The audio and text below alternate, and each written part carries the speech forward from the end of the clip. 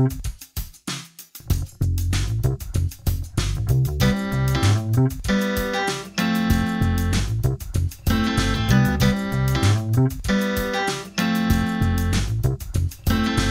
walked in the FMQM lab with a crystal I'd like to test. Testing out a brand new cryostat, got the helium compressed. Slipped on my gloves, set the crystal in the chamber, turn out the lights as I realign the laser. After the tedious process, collect the dataset with ARPES.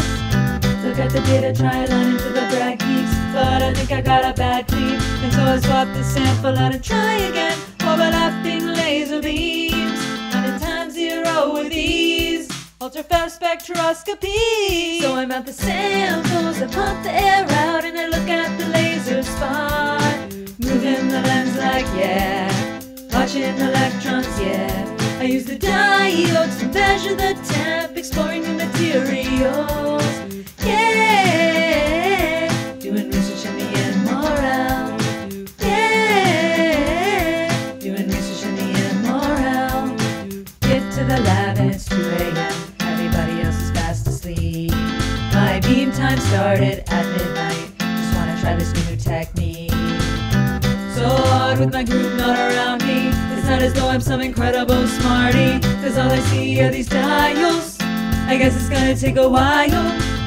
I change the fluence and I check the transmissivity, see if the temperature affects the conductivity. I keep the sample running overnight, and I come back in at dawn. Think I'm seeing a phonon, maybe even a magnon. Learn about the band structures, topology, giving quantized conductivity.